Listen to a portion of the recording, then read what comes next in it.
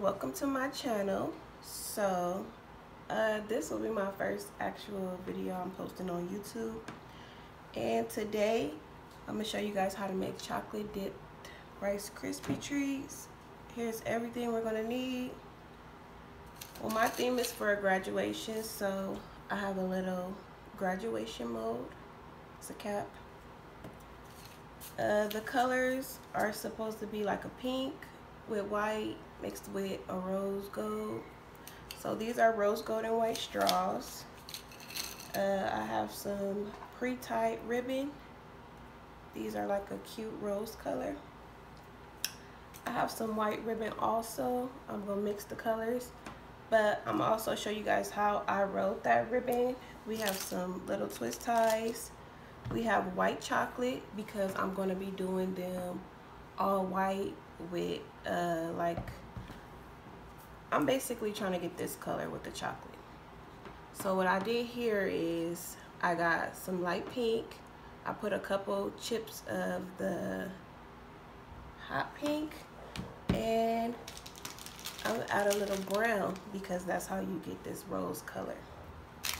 And last, you're gonna need some parchment paper, and you will need Rice Krispie treats. I prefer these ones instead of making my own, because with these ones they're already sized. You just pop them out of the package, pop the stick in, and you're good to go. It's less work basically. So we're gonna get started. Okay, so first we have to melt the chocolate. We melt the chocolate. This is the vanilla version of the Great Value almond bark.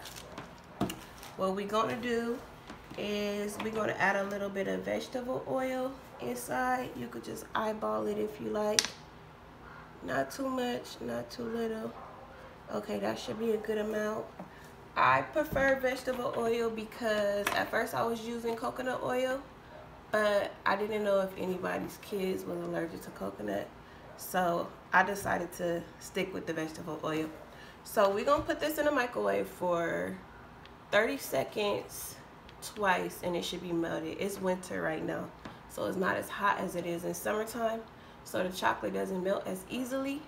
So we're gonna pop this in the microwave for 30 seconds. I'm gonna come back, I'm gonna show you the consistency, and we're gonna decide if we need to put it in again. So this is the consistency we got from warming it up for 30 seconds. The vegetable oil helps it melt a lot. It helps with the way it melts. So that wasn't enough. As you can see, it's still hard. So we're gonna put it back in for 30 more seconds.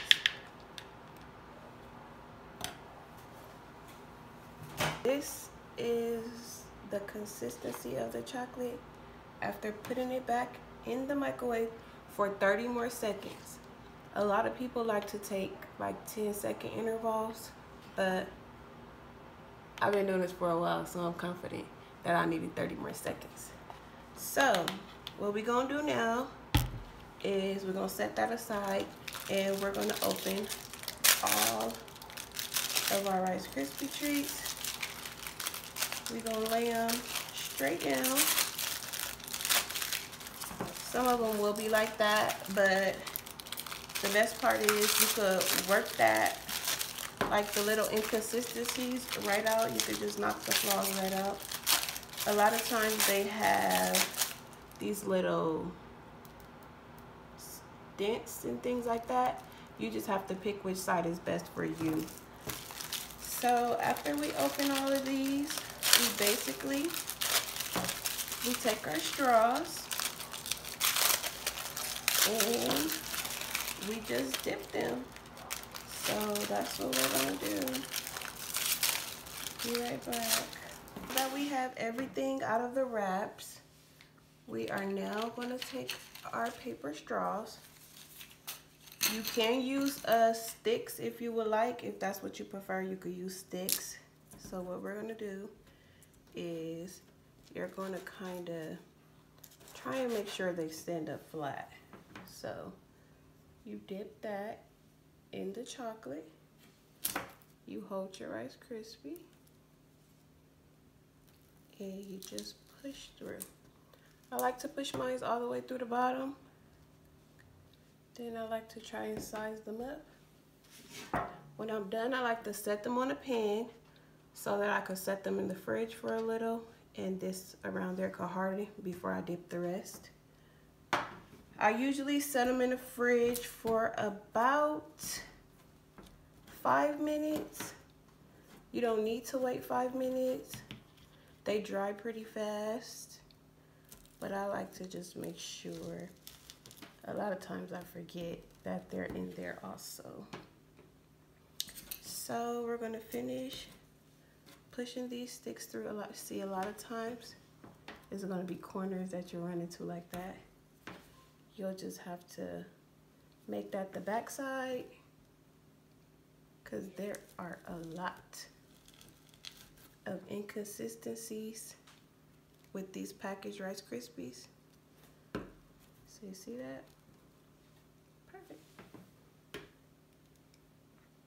So we are going to finish putting the sticks in the rest of these, and I'll be back to show you my dipping process.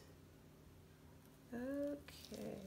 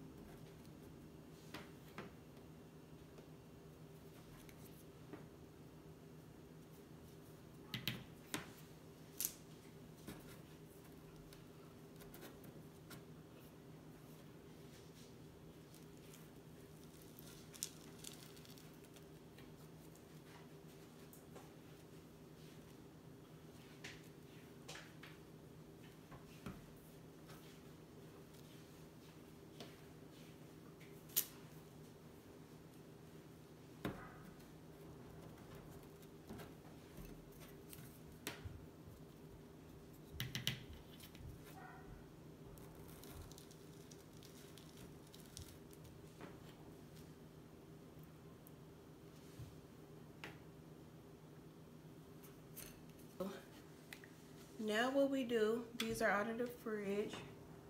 The chocolate around the sticks are hard, so we're able to dip. What we're gonna do is slide that out the way. You take your Rice Krispie, you hold your chocolate to the side, kind of just twirl it in there. Twirl it. You shake off the excess chocolate. And what I like to do, I like to scrape the bottom after I dip it. So again, you repeat the process. Shake. And then you drag it across.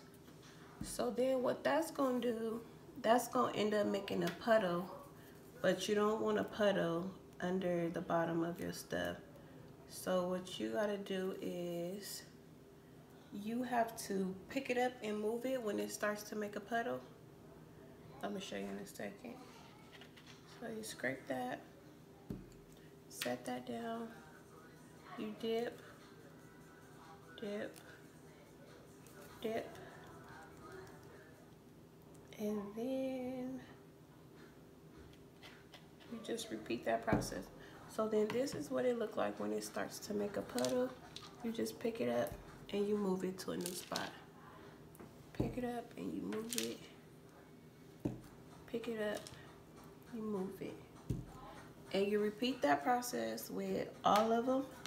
Then I'm gonna come back and I'm gonna show you how to decorate. Okay, so now that we have everything dipped, we just gonna keep moving them around so that they don't make this little puddle. I'm sorry about that, guys. So that they don't form this little puddle on the bottom, because that looks tacky.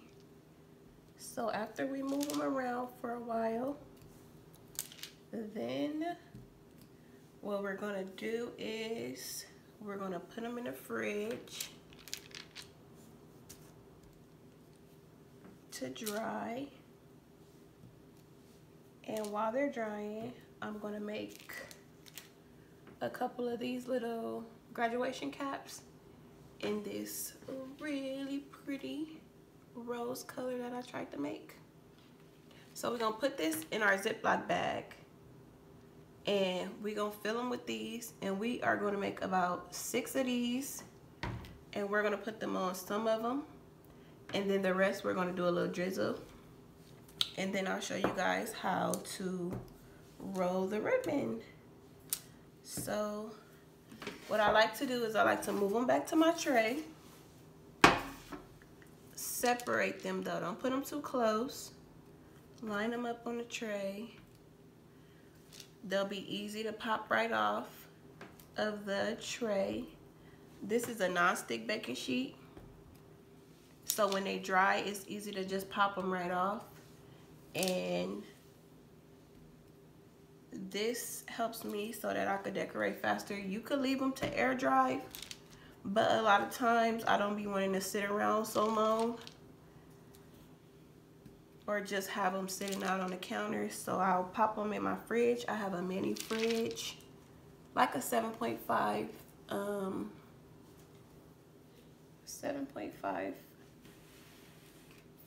quart fridge, and I don't put nothing in there except my treats. So I'm gonna go pop these inside the fridge, and then I'm gonna come back and I'll show you how to put your chocolate in a bag and fill it. Here we have our graduation cap mold. I have a regular cup that I just put a Ziploc bag in. You could use a piping bag, whatever works best for you. Here is my chocolate I made, and I got this color. It's like a rose color. I got it from using light pink with a few bright pink, and then I added brown to give it this rose looking color. It basically matches my rose ribbon. And we are going to take this chocolate, fill this bag, fill it. We are going to be drizzling the pretzels, the Rice Krispies, the strawberries. So that should be a fair amount. When you're done, you lift that bag up. Voila. You want to squeeze a little of the air out, seal it tight. Then you clip it with some scissors. What we do is we take some scissors and we clip a small end of the bag, not too big, because we also going to use this to drizzle. So you just got to make sure you pop it enough. You give it a little test and see if that works for you, and this works for me. So from here, we fill our mold with this chocolate.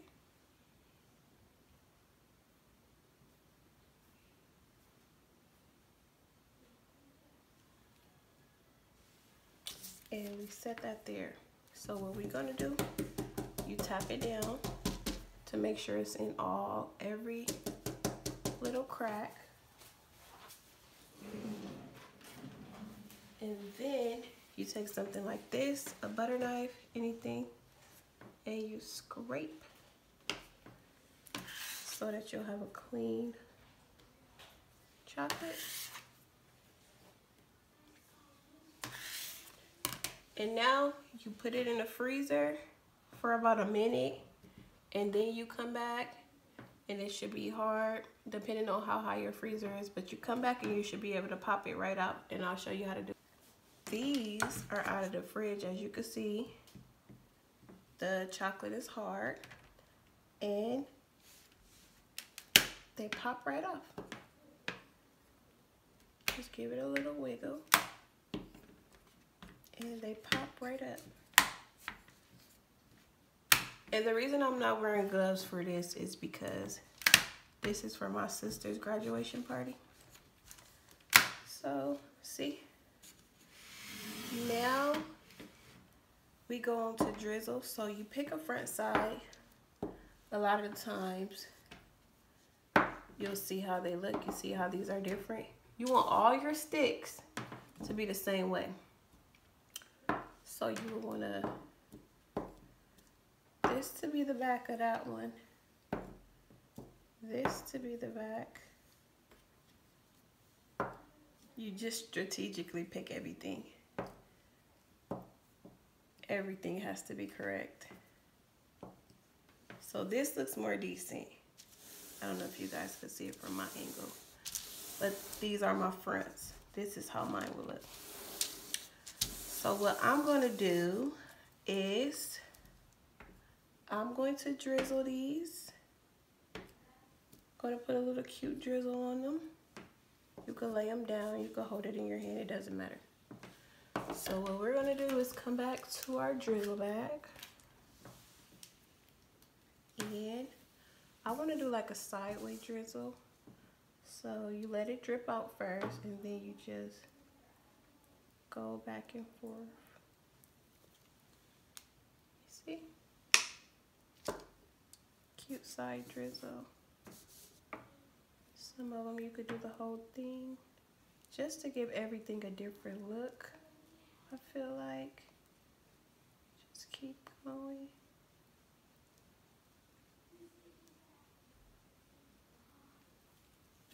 And that's how that one will look. I'm just trying to do something different with all of them. So I'll go back and forth between those two designs.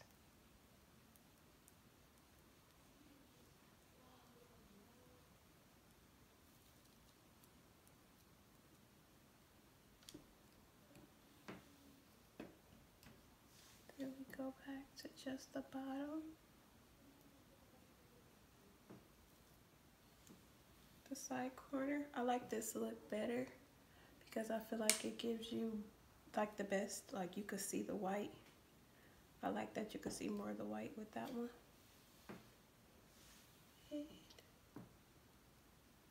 And guys, you could do what you please with your wasted chocolate. A lot of people throw it away. A lot of people like to keep it and reuse it, because once you got it on the parchment paper, it's just going to dry up by the time you're done, which is just like formed chocolate all over again. A lot of people, after they use their chocolate like this, they like to go and make like candy melts. They let them dry, and now they have candy melts in this color.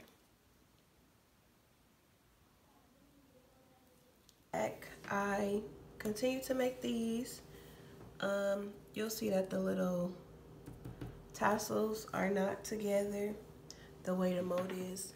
You can't get fondant or chocolate out of those. So I have a way to make it work though. So what we're gonna do is we're gonna take this, we're gonna put a little piece of chocolate on, and we're gonna stick that right onto the middle of our Rice Krispie. And then we're gonna take like the smallest drop of chocolate to make this one work. Oh, I need tweezers.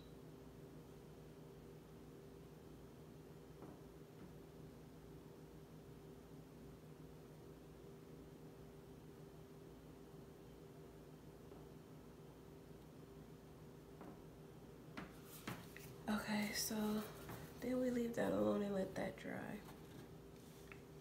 And we do the exact same thing. with all of them. Push that down.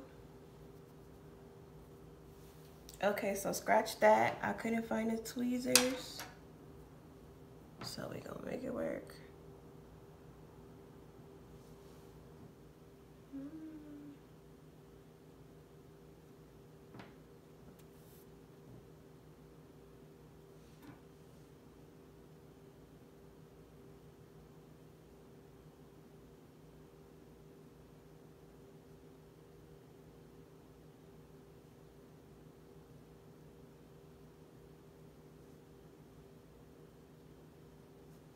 Have all the pieces glued on. What you will want to do is you take one of these bags. I got these from, what's it called? Party City. And you just pop it in. You squeeze the top like that. And you add a pre-made ribbon. Twist it on, and this is what it will look like. So after you set that to the side, you just go ahead and you finish the rest. You pop them all in the bag. You put all the different color bows. I'm doing a mix on the color of bows since the colors are like a rose color and white. So this is what it's like with the white bow. And how I do these bows, I take a piece of ribbon and I cut it to the length that I like. I kind of like mine to overflow a little. You can make it shorter, longer if you like. So what I do is I take the ribbon and you kind of make like, you know, like a little, the kind of ribbons they put on pins for funerals and stuff. So after you do that, you just bring this down and crunch it in like that, and you kind of fold it in, and then you take a twist tie, you put it on the outside, you pull, you line it up, and then you twist. So I'm gonna try to show you guys from a different angle. You bring this down, and then if it's not right, you just adjust it while you have it like that. And you bunch it up. There you have it. You take your twist tie, you add it to the middle, take it around. Me personally, I always like to make sure these are evenly lined up, so I just tug on that and then you twist. And that's how I do my bows. I get this ribbon from Hobby Lobby. You get it from the dollar store. I pretty much just buy a whole spool of ribbon. I prefer the 1.5 inch. I believe that's what I'll be using. These are the ones I prefer, but when I'm doing other stuff like apples, I use the thicker ribbon for that, because the character ribbon comes thick. It don't really comes thin like that from Michael's, but you could get ribbon from the dollar store. It doesn't have to be fancy ribbon. You put it on, you make it look nice, and that's just that. Okay, then you just finish bagging everything. So for this, I have a set to do. I also have to do, I'm also gonna do pretzels. I'm gonna do some cupcakes. I can show you guys how to do edible images. Here is everything. Final touches.